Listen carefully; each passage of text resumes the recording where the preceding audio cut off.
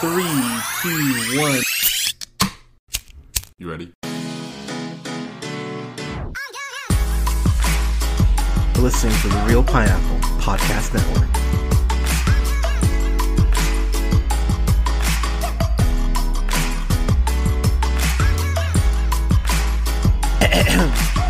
Good evening, everybody. Thank you so much for listening. This is the Real Pineapple. This is your humble host, Hunter, here. Hope you guys are having a great weekend. I've got a review here for the official main trailer for Wonder Woman 1984, which of course is directed by Patty Jenkins, stars Gal Gadot once again as Diana, aka Wonder Woman, brings back Steve Trevor, played by Chris Pine, and adds Maxwell Lord, of course, played by Pedro Pascal, who we do not deserve, and Kristen Wiig, who will make her debut in the franchise as Cheetah. So, okay, if you guys remember, I liked the first trailer for Wonder Woman. Didn't love it. Thought it was alright. I was like, I think I gave it a B or a B+. I was like, alright. This trailer, I've got to say, I like infinitely more.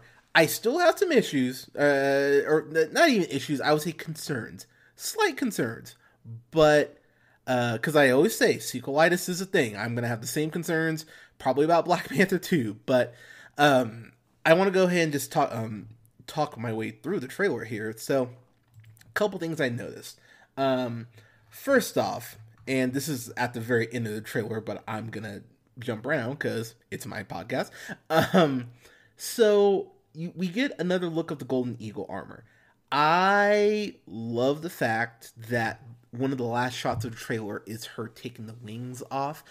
One of those things in DC Comics that's always been kind of like not specifically defined too often is if Wonder Woman can fly, because sometimes it seems like she can, sometimes she can't. So I'm going to guess that the wings there are going to be something for her to glide on to go ahead and meet Cheetah for their final battle, because this clearly looks like the third act. I doubt she'd be wearing the golden eagle armor, in Act 2. This seems like the climax. And one thing I will say about this movie, I think this is going to get pushed back. I think this film will get pushed back. Good grief, again to next year, because something I wasn't aware of.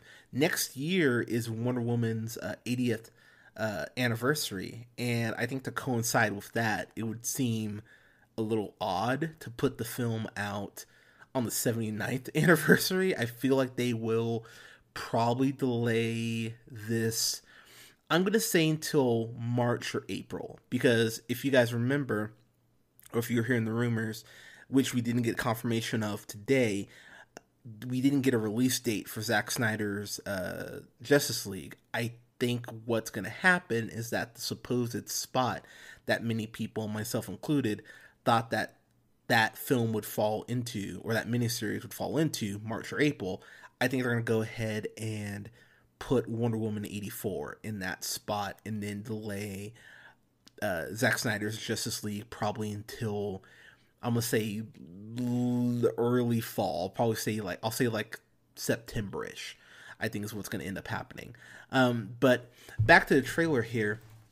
I love the fact that the film itself opens up with, or the trailer itself opens up with the whole games, the Amazonian games. It's really a very great visual to see a young Diana running, and then you cut to DC and she's running down someone or chasing someone. I would assume it might be Cheetah, but I love that. I love that contrast in where Diana began her journey to where she is now. Clearly not done for journey, but I just love that visual.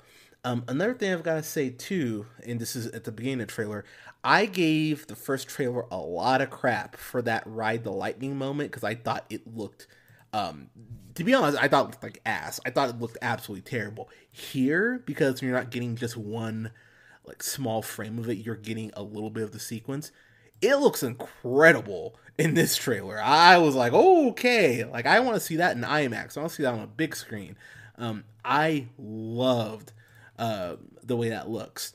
Now I'm gonna kind of bounce around here a little bit because I want to talk about the Wonder Woman, the Wonder Woman 84 panel. So first off, I can only hope and pray that Chris Pine's performance on this panel does not translate to the film, because Chris Pine, I know a lot of people like him.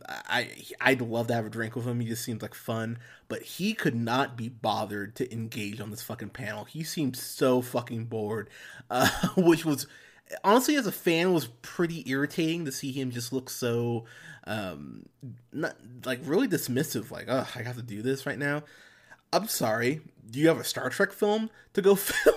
I don't think you do, so you should be happy that they're bringing you back for the sequel. Gal Gadot, I have to say, I know she hasn't been really outside of like the two Fast and Furious movies, which, I mean, if you want to count those as movies, sure, but she really hasn't been in anything outside of Wonder Woman, where she hasn't been in anything outside of this that's shown that she's a star. But the thing about Gal Gadot is that while she does not look like Wonder Woman, and I've made my thoughts and feelings on that clear, she really does capture the spirit of the character. And even on this panel, which, you know, I don't know when they taped this, but just seeing her so happy and energized and just really humble for the opportunity that she's been given by DC, it really makes me want to root for her and want this film to do well. Patty Jenkins, I think, out of maybe everyone at Fandome, came across the best. She just came across so genuine and so positive, and she brings this very natural energy to the room whenever she's in it. And I just love seeing her talk about this film, because this clearly means so much to her. The main star for me, outside of one person that I'll get to, was Pedro Pascal. Of course, the Mandalorian himself. We do not deserve Pedro Pascal, and he is just a wonderful, wonderful human being. And seeing him as Maxwell Lord, first off, I love the way they're playing up the 80s aesthetic. Even seeing, you know, the like the neon colors. If you haven't seen that new Wonder Woman 84 poster, please check that out. It is beautiful.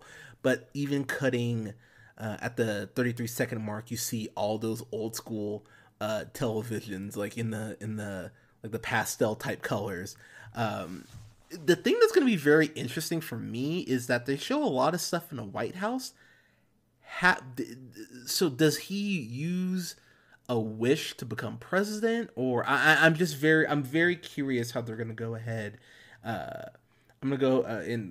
very curious how they're going to go ahead and establish that. Something that I think this trailer does a very good job of is showing you stuff that's clearly near the end of the movie, or like a big part of the third act, but not showing you the consequence.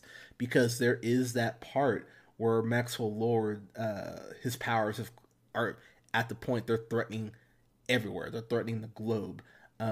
If you guys know a little bit about Wonder Woman, I'm going to try to dance around this, but if you notice in the first trailer, there was that stone, those crystals he was looking at. My nerdy self knows that that's the Dreamstone, which allows him to go ahead and grant wishes to anyone. But because the Dreamstone was created by the God of Lies, it's a big old trap. And so there's always a catch to every wish or that's granted. And so, of course, you know, I would theorize that, you know, of course, Diana wants Steve back. At some point, she'll probably have to destroy the stone, and so Steve will go away, and that will be her moving on. If I'm a betting man, that's what I would bet on. But I love the terror it seems like he's bringing, and I love the way that this trailer focuses on what everyone in particular wants. Barbara, who's played by Kristen Wiig, she says that she wants to go ahead and be an apex predator. What's an apex predator? Oh, a cheetah. Go figure. The clothing and even her look, even down to the glasses, it's very reminiscent of Selena Kyle in Batman Returns. and that arc works so well for me in that film. So if they can even get close to that in this film, it's gonna be. I think one of my bigger fears is Cheetah and how they're gonna go ahead and establish her. Because I mean, yes, there were technically two villains in Wonder Woman 84, but or in the original Wonder Woman, but they didn't have to juggle them nearly as much as I think they're going to have to juggle them here. So that is admittedly a concern that I have, but I still think that, you know, it's Patty Jenkins. I really have no reason to not think that she can pull this off. Um, there's a line that Steve drops where he goes, Diana, like, it's like one day hasn't passed. And it's that shot of Diana getting out of the car and she's in that white dress. And first off, Gal Gadot, those legs though, oh my god. Secondly, he's right, because Wonder Woman ages very slowly, and I appreciate that. You know, even if you don't know anything about the character, that, you know, you'll go, oh, all right, fair enough. I love the contrast too of Diana walking out and getting flash bulbs, and Barbara walking out. And Kristen Wiig, make no mistake, Kristen Wiig is absolutely gorgeous. Do not misunderstand. But I love the way they're playing her character. You know, she's not wearing the glasses at that point.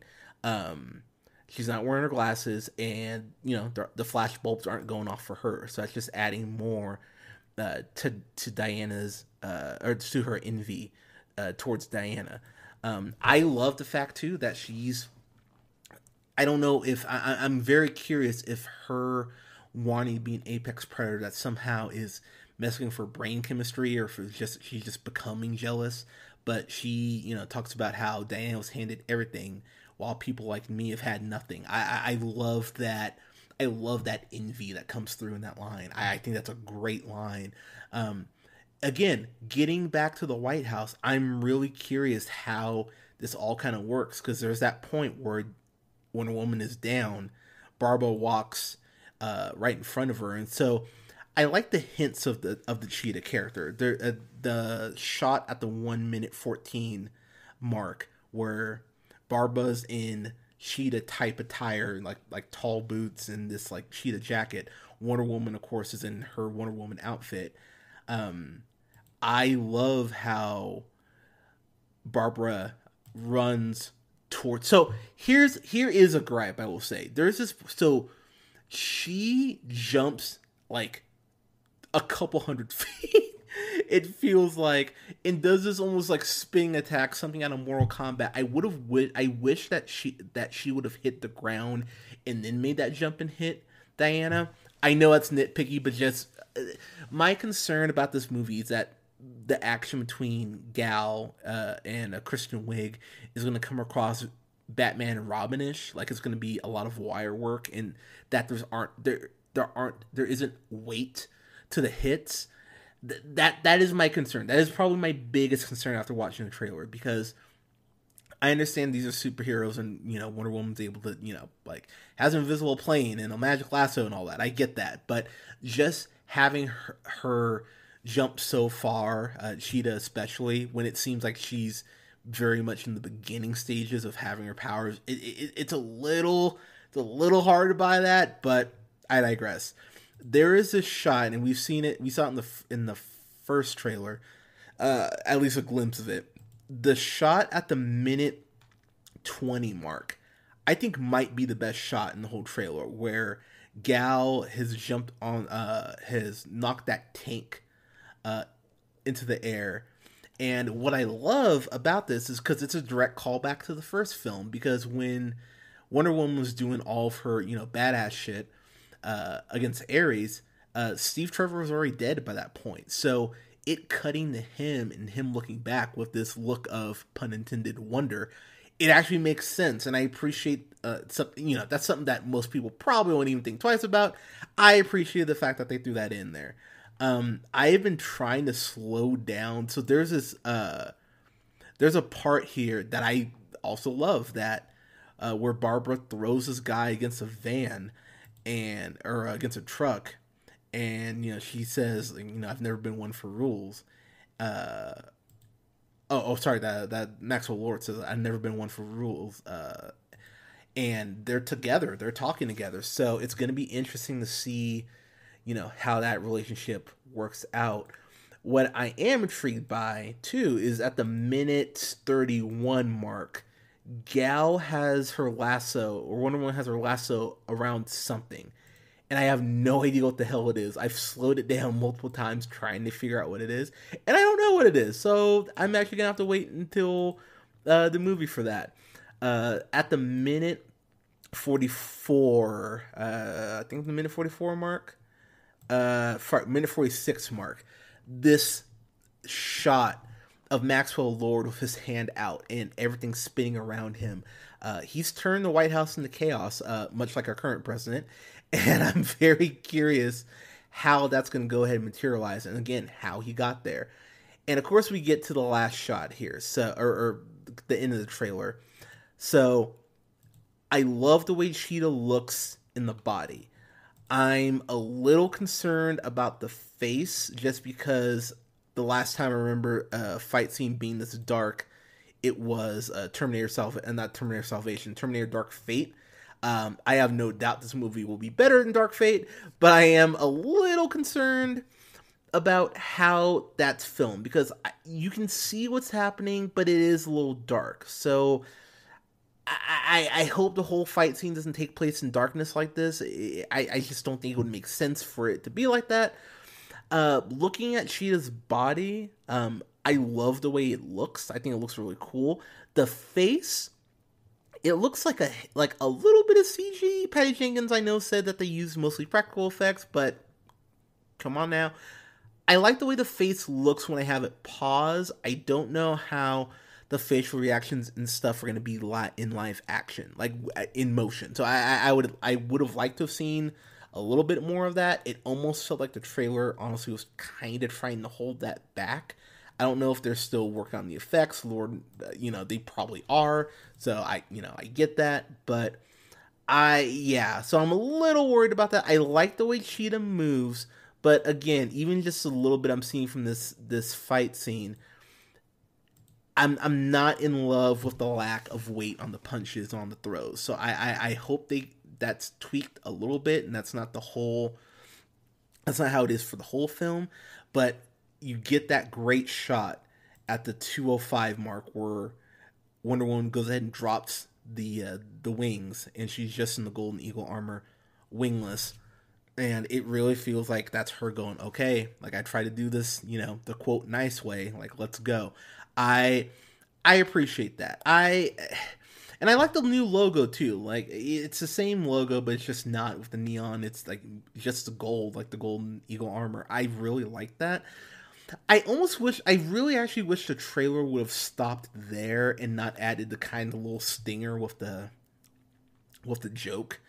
With Steve trying to pick out an outfit, just because you already got a little humor of him with the jet, and you got some interaction with them in the trailer. I don't think this part was necessary. I actually would have ended it with the Golden Eagle armor reveal or re-reveal. I would have ended it there. I don't think they needed this little stinger at the end, but again, that's just me, my personal preference. I personally would give this trailer a solid A. I really enjoyed this, and it gets me more excited for the film. It's supposed to come out in October. If you want to see this, wear a mask so we can go ahead and actually see this on time. But this is something I'm definitely going to check out, whenever I get a chance to, when things of Lord willing calm down. But I'm really excited for this. This looks good. And I have to shout out one last quick thing.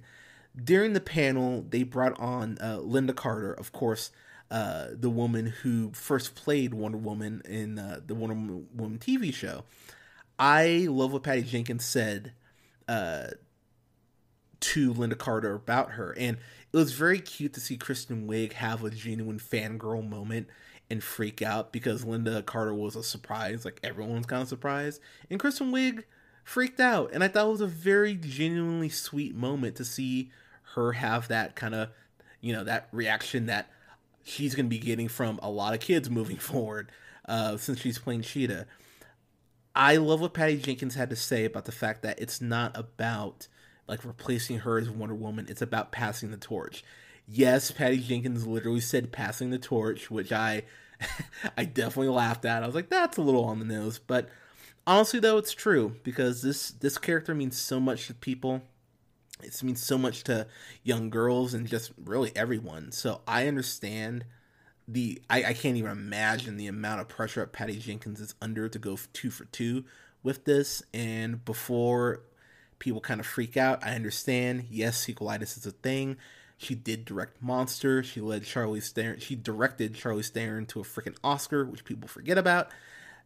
I think this film is in safe hands with Patty Jenkins. As long as the script is good, I have no concerns really about the direction at all. So, interesting thing about this trailer too, as it ends, there is no release date. It just says experience it only in theaters, experience it in IMAX. So this might I stand by it. I think this is going to get pushed back to next year to coincide with the 80th anniversary of Wonder Woman.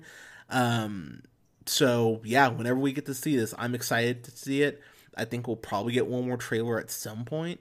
I'm not really sure when, but I think we'll get a release date at the next, I guess, part 2 of Fandome, which is in like 3 weeks.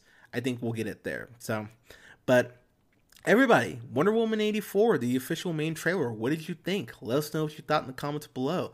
You can go ahead and like us on Facebook at The Real Pineapple. You can follow yours truly on the Twitter at JHunterRealPineapple. You can follow Scott on Twitter at Nearman1st. And go ahead and like, share, and subscribe. You can go ahead and find us on Apple and Google Podcasts, Podbean, Stitcher, and iHeartRadio, Tune Up, and Spotify and SoundCloud at The Real Pineapple. Guys, thank you so much for listening. We will have reviews up this upcoming week for Central Park Season 1. We'll have a review up for Summerland. Have a review up as well for Borat, which I just rewatched, and I've got a lot to say about that. And I will have a full breakdown of all the stuff I enjoyed at DC Fandome here in the next day or so for you guys. But please stay safe out there. Wear a mask. Take care of each other. If you're on the West Coast, please be careful of all the fires going on. Love you guys. Stay safe out there, and we'll talk to you soon.